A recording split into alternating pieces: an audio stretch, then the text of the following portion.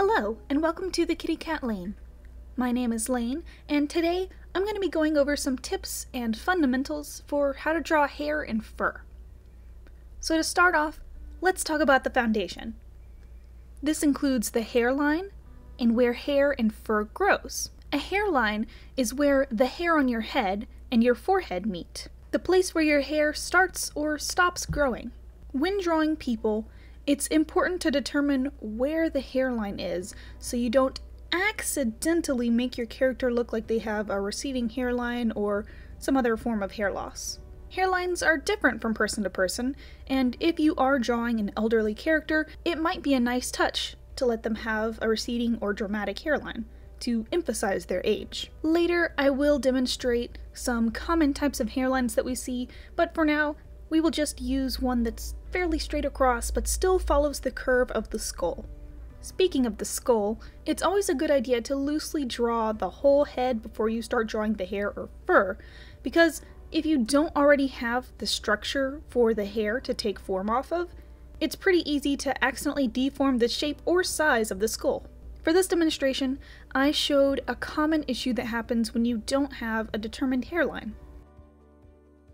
When I drew this character's hair, I started way too high up, and now they look like they have a really long forehead.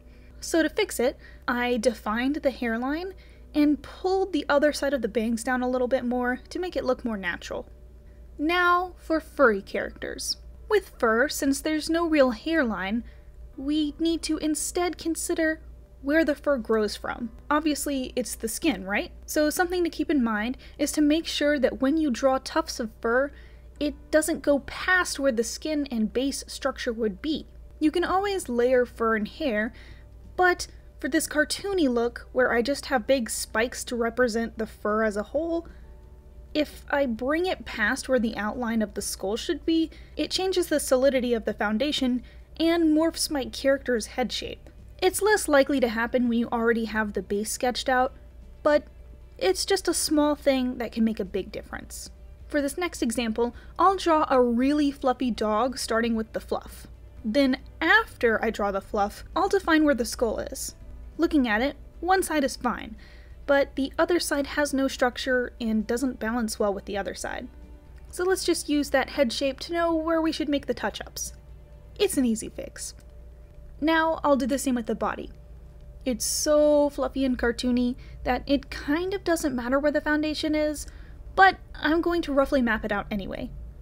Just some quick, not super accurate bone guidelines that's just accurate enough to give us an idea of what it looks like under the fluff. This is more so just as like a fact-checking kind of thing, making sure that if this character didn't have all this fluff, it would still work. Moving on to part 2. How to draw hair and fur at different stages of growth. This includes how the way that the hair grows affects the direction it lays, as well as the way it layers, and obviously, the way it changes in length. This will be especially important if you want to draw a character over a long period of time, like maybe an adventurer who doesn't get to have a haircut very often, or possibly if you want to show a character in different stages and ages of their life, whether that's through a flashback or just in general, you're following a character throughout their life. So, for this demonstration, I'm going to draw the same character in the process of growing out their hair. It's going to start off buzzed short. We'll talk about texture and thickness of hair next, but for clarity's sake, let's just say that this character has thin to medium hair density, so it's kind of lightweight, but still heavy enough to hold some shape on its own. The buzzed hair is too short to really style, so it just follows the direction of the character's natural hair growth. There are some places where it'll stick up a little on its own, but it generally just sits there. Next, the hair is just long enough to start styling a little. This character defined their hairline a little more since it's long enough to stay in place, and is generally about the same length all around since it was all cut the same length when it was buzzed cut. Gravity is pulling the weight of the hair down for the most part, except for a few stray tufts on the top layer of the head that blow back a little as it catches wind as the character walks. Lastly, the character has finally grown their hair out to about shoulder length. Now where the character's hair is parted is where there's the most tension. It's getting held and pulled down by the weight of the rest of the hair that's dangling just around the shoulders. The bangs are a little looser because they've been tucked back like a curtain behind the ear. Now the ear holds most of the weight for that section of hair, allowing a small lift where the root of the bangs meet the hairline. Below, I show the same process but with fur. This time, the fur on the cheeks, ears, and chin get longer and heavier as it grows. You can also see more layers of the fur and hair on this last furry because their fur is growing from all over, so when they pull the hair that's growing from further back more towards the front, the hair from the back of the head looks shorter since it's being pulled from further back and layering on top of the other hair. Try to picture a pom-pom or a fuzzy ball. The fur is all the same length all over, but when you pull it one way or brush it in one direction, since it's being pulled from different distances, it doesn't all reach the same length in one direction. Lastly, it's time to talk about texture. This is where I'll talk more about how you can show the coarseness, or as I like to say, the thickness of hair, as well as how to draw different hair types and styles, and how they affect the weight, which changes the way it looks depending on how it's styled and drawn. I could make a whole video just drawing different types of hair in various haircuts and styles, but for this video I'll just do 2 examples of 3 different hair types, each with a different hairline. The first example has a more rounded and more receding looking hairline. She'll have thin, silky, straight, light, and wispy hair. The second example has a straight across hairline. She'll have thick, coarse, dense, and heavy hair with semi-tight curls. The last example has a widow's peak type of hairline, meaning it comes into a downward point at the middle of the forehead. It's not a super dramatic peak like you'd see on some characters, but it's noticeable enough. She'll have semi-coarse or thick medium hair that's long and wavy or loose curls.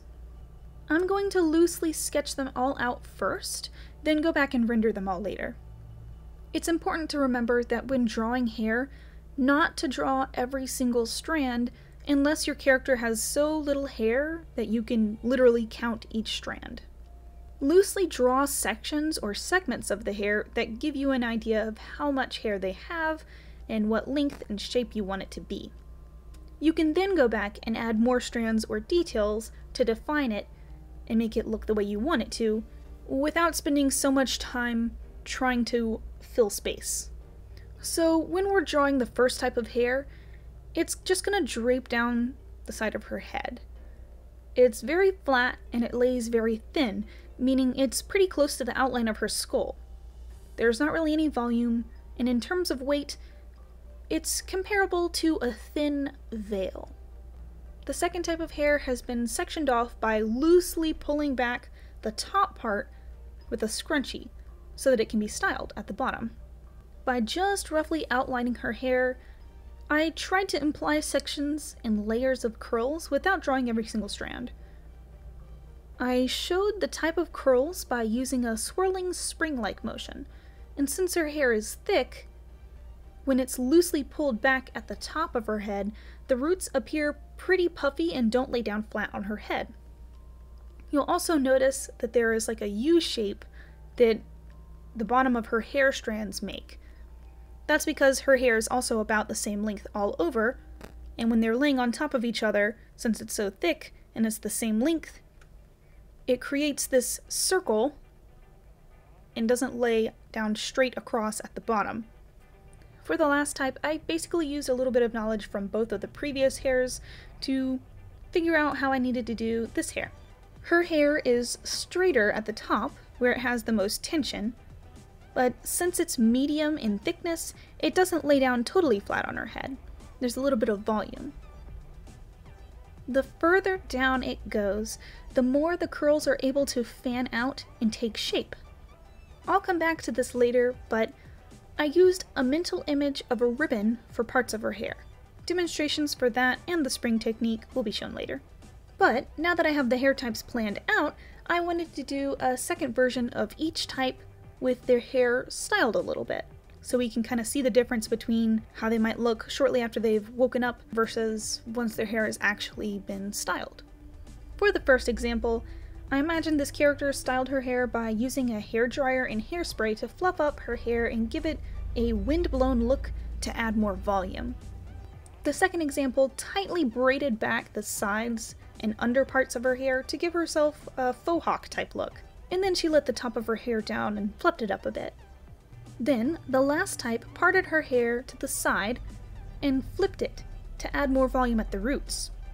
A side note for that, because her hair is flipped in the sketch, I show where the hair that was flipped over would look shorter because the way that she had it cut for when her hair was parted at the middle, you get a little bit of layering here.